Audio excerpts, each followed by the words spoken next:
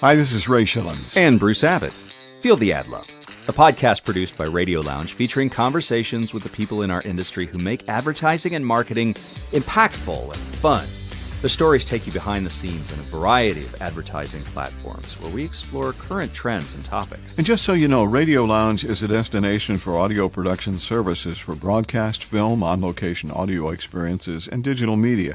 We also offer podcast training, production, and distribution through our new podcast studios, voice coaching, and the production of high-end voice talent demos. Yeah, pretty much every day is a new adventure in sound, so drop by for a virtual visit anytime at RadioLoungeUSA.com. And today we've got RoShelle Salinas in the podcast studio. She is the Executive Vice President of the Houston Automobile Dealers Association. What is going on in the automotive industry? How are people connecting the customers with the cars, with the dealerships, and RoShelle just has a lot of great answers and a lot of great information for automotive from a marketing perspective and the overall health of the automotive industry. It's going to be fun. I know you'll enjoy it. RoShelle Salinas is the Executive Vice President of the Houston Automobile Dealers Association. You might wonder what that is. Well, I'll tell you. It's a nonprofit corporation designed to support new car and truck dealers. HADA helps members maintain good reputations, provide opportunities to build business networks, and coordinate educational opportunities that maintain a competitive automotive industry in the greater Houston. I'm just going to say it's a great collection of really nice people. Would that be a good way to put that? I think that's a great description. That's a good answer. That's a short, good concise, answer. I like right? that answer. Doing good things. So we need to change that paragraph on the website, okay? Get right on that, okay? Hey, RoShelle, thanks for being here. Thanks for having me. It's such a pleasure. You know, you've got some great people in the organization that we also work with. Chris Poulos, the general manager of West Point Dealerships, and our dear friend Virgil Skinner. We have been working with Virgil since he was with Southwest and Clear Lake Infinity. Now he's with Fort Bend Kia. Virgil has such a heart for this community. He's amazing. And he is doing so many things. He really focuses on so much on the community aspect that he really is proof that if you are a solid community participant, good things will happen and good things will come your way, and he's proof of that. We've got Fort Bend Fit. You've got the cycling club, the Fort Bend Cycling Club, and these people buy cars from Virgil. But the same thing with Chris. I mean, look at all the great stuff. They've just put a new dealership out here on the Southwest Freeway, the West Point Lincoln dealership. Beautiful, it's brand new. It's called a jewel box, by the way, that design. It's amazing. I told the general manager at that dealership, I said, man, that thing looks like a jewelry or a fine watch store. He goes, that's funny you mention that because it's called Jewel Box. So just another reason to visit. But this has got to be a lot of fun for you to be a part of this great organization. You know, it really is. I didn't realize that my destiny was going to be working in the automotive industry, even though my first professional paid job was at a factory in Mexico building fuel level sending units, which is the gas gauge inside the gas pump for cars. Wow. Really? And that's where I learned Spanish and got my first job in the automotive industry. And then when I came back to Houston, I worked at an ad agency, and a lot of my clients were automotive, and one of them was the Houston Auto Show, the Grand Prix of Houston, and a couple others. So it just all of a sudden became my destiny to be working in the automotive world. And I've been in-house at HADA and producing the Houston Auto Show for over 5 years now, and I absolutely love it. You know, mentioning Chris and Virgil, they're two of our board members, and our board is a collection of phenomenal family-owned dealerships. And I'm privileged to work on the side that I'm not selling them anything. I'm helping them, promote their businesses and the community and become, a positive image in the community. So they all treat me very kindly. But the truth is they are very kind, family-oriented, generous people in our community. We're fortunate to have them. Yeah, what a great organization, too. And this is crunch time for you, as you've got the auto show coming up here on the 22nd of January through the 26th. At NRG. We'll talk about that. Why don't we do that? But first, before the auto show, there's an event going on. It's the Roaring Twenties Charity Preview Gala. You can enjoy an exclusive and elegant night at the Houston Auto Show during the charity preview. It's the 21st, of course, the night before. What is going on there? Yeah, so that's our exclusive preview night to the auto show. I call it kind of the adults-only look at the auto show. And we're the great part is we not only provide that exclusivity and that wonderful party experience amongst all the cars, and we've got an open bar and live music and plenty of food, but we're also benefiting for fabulous local charities. So this year we've chosen to support Bo's Place, Ducks Unlimited, Easter Seals of Greater Houston, and Ronald McDonald House Charities of Greater Houston, Galveston. That's great. So each of them providing services that our dealers affiliate with and recognize, everything from grieving, sustainability, to helping children with disabilities and low-income families. So it's really wonderful to be able to embrace those charities that night as well and have a good time in a Roaring Twenties theme in support of 2020. Very cool. That is really smart. Do you think of that? Of course. Good. There you go. That's why they pay her the big money. And to add to, and then we talk about the auto show itself. It's going to be here at the new year with 800,000 square feet at the Energy Center, which is a phenomenal place for you guys to be in many ways, right? Yeah. I mean, we're able to fit nearly 40 different manufacturers all under one roof. Mm-hmm. So everyone knows that has been to buy a car in Houston. It can be a real pain to have to drive from dealership to dealership to haggle and test drive each different vehicle and all of that. Well, at the auto show, it's all under one roof. So you can easily comparison shop. And then we've got 80 different vehicles that you can test drive. So all these different manufacturers bring out their top model lines, and you can go on a test drive right outside of the back of NRG Center. I was going to say, where do you San have room Felipe. to do that? Oh, yeah, so you can take it on the road. Yeah, we've got multiple options. So we've got the indoor ride and drive lounge that you actually get in the vehicle, take it out onto Houston roadways, circle back in. It's about a 5-minute test drive. Circle back in and repark the car. We've got that same kind of setup, but in the front outside of NRG Center. With 2 different manufacturers. And then we also have 2 obstacle courses with Camp Jeep and the Ram Test Track, where you get to ride with professional drivers through some really cool obstacle courses to test out the capabilities of the vehicles. That sounds like fun.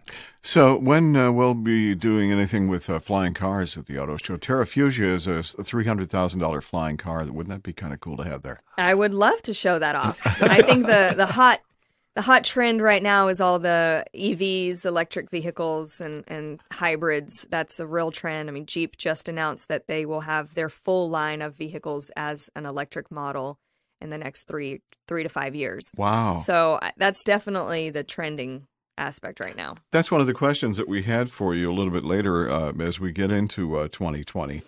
So the auto show, it's the 37th auto show, January 22nd through the 26th, the largest show in the South. And the first place in 2020 where you can see, hear, touch, even drive the most heart-racing cars and trucks from more than 30 of the world's top manufacturers. Tesla going to be there by any chance? Tesla will not be at the auto show. Okay, so we won't see that weird-looking truck then. That's all no. right. Yes. that thing's scary looking. I was like, really? Somebody designed that? I'm not sure. But Elon is a whatever great person. You can get attention for, right? Exactly. Well, look at what he sent into space. I wonder where that car is now. It's not very close to the Earth anymore.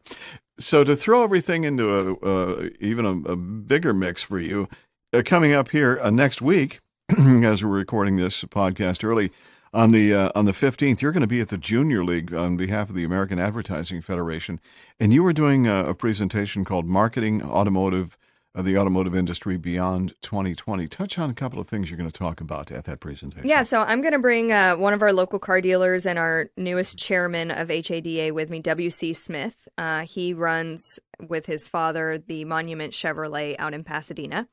And it's going to be really great to have his kind of direct dealer perspective. And we're just going to talk about what they're seeing as dealerships moving forward and the future of the dealership and where advertising is going. I mean, everyone in the advertising world knows that everything is moving so heavy digital. Well, is that where dealers are really getting information and leads from? Are leads what they're looking for? We're going to discuss some of that. We're going to discuss buyer behavior and how to reach that particular market, because it's not the same today as just getting people into the dealership, because people are doing test drives virtually first before they decide what dealership they're going to. So we'll touch on some of those aspects. We'll talk about the auto show and its marketing opportunities as well, because a person spends 30 seconds seeing your commercial, 20 minutes on the internet reviewing you, 10-minute visit to the dealership to see if they like you, but they spend 3.5 hours at the Houston Auto Show. So, what are some of those marketing opportunities that we've got there? And then WC will put his take in on how they're advertising for their dealership and what he's seeing other Chevrolet dealers doing in the community too. I like that. A very personal touch on a very some seemingly complicated advertising That's right. model as well. That's Wednesday, the 15th at the Junior League. By the way, it starts at 11:30. And you can go to aaf-houston.net if you want to find out more and get your tickets to that as well. So we'll see you there, too. I can't wait. Another place to go, and you'll have your Houston Auto Show T-shirt on, so everybody knows that's why you're there. I like that. And, of course, W.C. Smith. We've never had the chance to meet him, so it'll be a pleasure to see him at that event as well. As we're rolling into 2020, very swiftly, I might add, how healthy is the automotive industry this year? Well, when I started in the automotive industry in about 2011, that's when things were finally picking back up from the 2008 crash. Oh, yeah. And we've been on a really strong uptick for quite a while. And I think in the last 2 to 3 years, 2015, I think, is our record sales year that we've ever had. We're kind of stabilizing back to like reality zone. Everyone was feeling a lot of inflation and confidence in the economy. Now I think we're getting a little bit back to reality. So year over year, sales are slightly down by a few percent, and that's nationwide as well. Cars are lasting a lot longer. Financing is going to 72 months now. Yeah. So it's taking people a longer time to decide to buy a new car. So the industry is slightly down if you're just looking at the number of vehicles sold. But as far as dealerships go, financially, they're very successful. They're all stable. Everyone's looking forward to a good future, and thinking about what will the future changes be when electric cars are coming in and they're not making as much money on the service side, and changes from manufacturer agreements and such. So that's an interesting comment that you just said. So an electric car would have a tendency to have less of a service need. Is correct. That right? Why is that? Well, you don't have all of the oil and fluid parts that you would have. You don't have the same mechanisms that run the vehicle when you have a combustible engine. So you have less maintenance when it comes to that. It's more about the digital side of the components, the computer and the battery within it all, and the braking system, versus every other little piece of element that goes into a mechanical car. What are some of the other challenges that you're seeing the automotive industry facing aside of that? Well, there's a couple things all across it varies widely across the industry, right? So politically, there's the issue with the tariffs and Trump's negotiation with what's going on with what used to be NAFTA and now the new agreement. I think we've come to a good place because so many, everyone touts the American-made vehicle, but really it's globally made. Mm-hmm. All vehicles are globally made. They're assembled here, and that makes it American, but these parts are pieces from here, are coming from and these everywhere. Parts are from here. Yeah. So the tariffs can really impact the cost of a vehicle, which then impacts everyone down the line all the way to the consumer. On the industry workforce side, we've got a shortage in technicians. Our culture in the U.S. has really pushed people for that 4-year university degree. And across the board in skilled labor, the industry needs are very down, or down on what labor is available. So we're seeing that in the technician and mechanical world also. And so we're going to have a shortage of mechanics at dealerships and body shops across the country. At HADA, we're working with students to inspire them to get into this industry, to see this job not as necessarily a skilled labor position anymore. It is an educational, technical position because so many things are computerized. It's no longer getting your hands dirty in the body shop. That's true. It's hooking up the computer, running the diagnostics, thinking about problem solving. So it's a very different industry. And these technicians are making 6 figures. Yeah. People don't realize that it can be that lucrative as well. So we have a full training and scholarship program for technician students to try to help fill that gap a little bit. But that's definitely one of the challenges facing in the industry. And then I think the third is the consumer buying behavior and how, younger people are buying cars in different ways. And the world is so digital today. The dealer experience, the dealership experience has to be slightly different, I think, in the future. And what you're offering, what those incentives are, what your additional programs are, and the full-on experience. People want personal niche experiences today, not just come in, sign papers, take 3 hours and leave. Like, there's got to be a little bit more to it. It's a whole different ballgame now, Absolutely. really, from the buying perspective. It's a relational thing. Are car buyers today smarter than they used to be? They're probably too smart. There's certainly no shortage of information out there. I think all of us are too smart on all topics these days, right? But you can, and there's so many laws as well that protect the consumer when you are buying a car, because that internet price is what has to be honored. It can no longer be haggled in that way. So now, I go to one dealership and on website and I see this price. Well, I know I'm going to get that price. So you don't have that same kind of negotiating experience that people still have that stereotype for. Radio has always been a big part of automotive advertising, not only in Houston, but from a global perspective, or at least from the United States perspective. But now, what are you seeing change in that mix? There are a lot of other channels available. What is changing there? I think dealers are looking at where buyers are making decisions is a big part of it. And they're making those decisions in that research process, which is online. When they're doing YouTube test drives and comparison shopping and checking their financing quotes all online on various websites that are helping them make those decisions. So being able to do digital advertising that visually stimulates, that shows the vehicle that they're looking for, that shows a feature that they've searched for in their Google search bar, all of those kind of things I think are really driving driving the dealer's decision to advertise digitally. I think when it comes to radio and traditional advertising, it's about the dealership experience. People want it. They don't care where they get their car from. Like, they just want that car. Mm-hmm. So they need to care. They need to make that dealer decision based on that dealership, right? Mm-hmm. So where they're going, they just want that car. So they have to decide, okay, I'm going to go over here to Bruce's dealership because he's really nice. Yeah. And he's going to give me free coffee and also a notebook. And he's going to make sure I'm on his Facebook page because I bought the car. And it's going to be a whole experience versus just me picking up a vehicle. And so that traditional advertising is a great platform to explain, what the dealers can offer. And that was actually my next question is, what are the dealerships doing? I mean, everybody has their story of the car buying, woes of the experience and just having a miserable. What are the dealers really? What are they doing now? Maybe just beyond free coffee or notebook. What are dealers doing now to really make this a more painless process for consumers? Well, they're definitely finding ways to slim down the paperwork process and going digitally where they can lawfully. So that's helping make things faster. They're offering more experiences to get people into the dealerships, hosting special events, even if it's Virgil is known for his pet adoption day he has. They have veterans barbecues and all these special events to get people in. I think that builds loyalty and admiration for dealerships. That helps.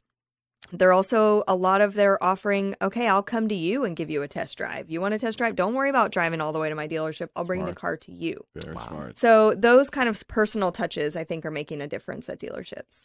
If you've been to one of Virgil's events for Fort Bend Pets Alive, he turns his dealership into a shelter. Mm-hmm. Now, that could be a kind of a funky little thing to do. True. But I got to tell you something. There were so many people there, and they were more...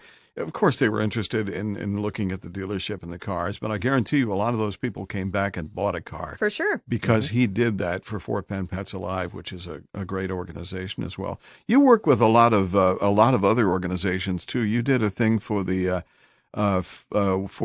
Houston Professional Firefighters Association Charitable Foundation. Talk about that a little bit. Yeah, so at HADA, part of our whole mission is representing the entire dealer body of 180 rooftops or 185 rooftops in Houston as a community representative and community service. And so one of the things we did most recently was we supported the Houston Fire Department in obtaining 2 new canine trucks for their arson dogs that investigate fires. So they have these very talented pups that investigate arson cases and go out and sniff out the accelerants that started a fire. Wow. And previously, those dogs were in very old, non-AC pickup trucks. Mm-hmm. And what we found out in speaking with these detectives was that the dogs are getting contaminated with soot and all the things that's in the fire, right? Mm. And then they're getting in the truck, dirtying the truck, now contaminating the breathing air of the firefighter investigator himself. And so we wanted to provide them with vehicles that were safe, prepared for the dogs and the firefighters themselves. And so we got these brand new Ford pickup trucks. They outfitted them with these special cages for the dogs, a washing station to wash the dog off. Everything. It's not just the dog jumping into a cloth seat anymore. It's this beautiful boxed cage that it can safely be contained in. The firefighters have AC to cool off afterwards, and they were very, very happy to have these new pickup trucks. So the toughest part was teaching the dogs how to drive? Is that what you're saying? Yeah. It's a standard. Sometimes it could be a little... I don't know. I'm not a dog, so I wouldn't know that. RoShelle Salinas is the executive... 5 speed, 4 paws. RoShelle Salinas is the executive vice president of the Houston Automobile Dealers Association. So what are some of the newest ways that dealers are trying to grab the attention of you and me? I think they're still keeping cars as the stars. The manufacturers are doing a great job with bringing out the latest technology and talking about their features and the incentives that they can offer people today, and really paying attention to what the consumers want and need in their vehicle, because we spend so much time in our cars, especially in the Texas market. Oh, yeah. And that's the great part of the Houston Auto Show, is they really get to show off all of those features. And like looking at some of the lineup of cars for this year that are coming out, they're going to display the new 2021 Chevy Tahoe will be revealed at preview night and then on display at the auto show. And it has this new safety technology in it. It's got all your latest and greatest sensors and cameras and connectability, and all of those aspects I think dealers are really drawing on to promote the vehicles. And then providing that one-on-one customer service. Okay, that makes a lot of sense. Why does everybody want to buy my car? Why is that so important in the automotive industry these days? Well, that's getting very technical and behind the scenes of the car dealer business. But that's where we want to go. Yeah. They have share the dirt. The manufacturers give them inventory, and the dealers ask for a certain amount of inventory, and if they meet that inventory rate, they're given extra incentives, and they're not really making money off of the sale of the vehicle anymore. You're making money off of the number of vehicles that you sell, because the manufacturer is rewarding you for selling that larger quantity, not just 1 or 2 vehicles. So if a dealer is possibly seeing that, oh wait, we're not going to reach that incentive mark, we're going to need to sell some used vehicles, because they make more percentage profit off of a sale of a used vehicle today. And consumers are smart. They don't all want a new vehicle. The value drops immediately and such. So they can, instead of buying a $60,000 Lexus, they can buy it for $40,000 used. Sure. So the dealer wants to be able to sell that and have that better profit margin on the used vehicle side too. And they need your car to be able to sell it. Perfect. Done deal. The underbelly of the automotive industry, we just discovered that. And it's not a bad place to be either. Not at all. No. And it's really cool what you guys are doing for this industry. It's an important industry for us, for this community, for the state, for the country as well. And it sounds like you're having a lot of fun doing that as well. Yeah, absolutely. I mean, it doesn't get better than the smell of new cars. I like that. I saw that slogan on your website too. It's wonderful. So we've a lot of stuff coming up here. The preview is the 21st, and you can go to the website, the Houston Automobile Dealers Association website, to find out more about that as well. If you want to go to the preview on the 21st, or you cannot miss going to the Houston Auto Show the 37th, the 22nd to the 26th of this month, January. It's going to be big, 800,000 square feet of New car smell. That's right. Which is a good thing. And, of course, we'll look forward to seeing you on Wednesday, the 15th, for the American Advertising Federation Houston at the Junior League as for our luncheon, Marketing the Automotive Industry Beyond 2020. There is so much to talk about, and this is a wonderful story. We are a great city to have an organization like this. I mean, we are drivers. We go places, That's and right. we are, 700... How many square miles? 650 square miles or something like that is, but of Houston. So, good chance is you're going to be driving something. That's a good thing. And you didn't have to drive that far to get here today. Here in Sugar I didn't, Land. thankfully. I like that, RoShelle. Thank you so much, and thanks for the great work that you do on behalf of the automotive dealers in Houston.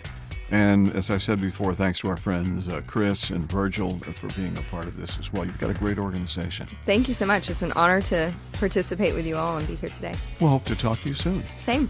And thank you for listening to the Radio Lounge Feel the Ad Love podcast. You can visit us at RadioLoungeUSA.com. Subscribe to our podcast at iTunes, Spotify, Google Podcast. Hey, do that. That way you never miss a show. Your rating on iTunes will help us grow, and don't be afraid to share what you've heard today on social media. Until next time, come to the Radio Lounge and feel the ad love. Feel the ad love. Oh, I love that. Copyright 2020 Radio Lounge. All rights reserved. We'll see you next time.